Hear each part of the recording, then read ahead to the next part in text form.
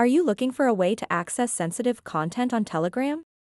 In this short tutorial, I'll walk you through the step-by-step process of disabling filters so that you can see all of the available content on Telegram, without any restrictions.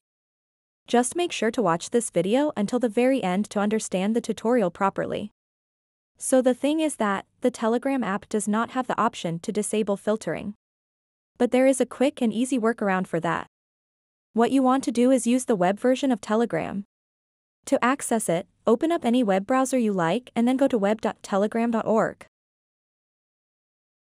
After that, log into your Telegram account. Just select your country, enter your phone number, and tap Next.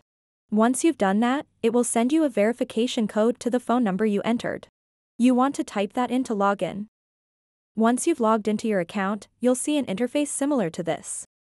So now what you want to do next is tap on these three lines at the top left, and then tap Settings. After that, scroll down a bit and tap where it says, Privacy and Security. And then scroll down to the bottom. And under Sensitive Content, you'll see an option called Disable Filtering. Display sensitive media in public channels on all your Telegram devices. So go ahead and put a checkmark on this empty box over here.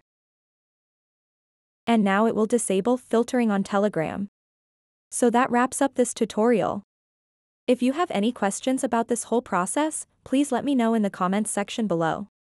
And if this video helped you out, please give it a big thumbs up and subscribe to this channel for more tutorial videos like this one. Thank you so much for watching and have a good day.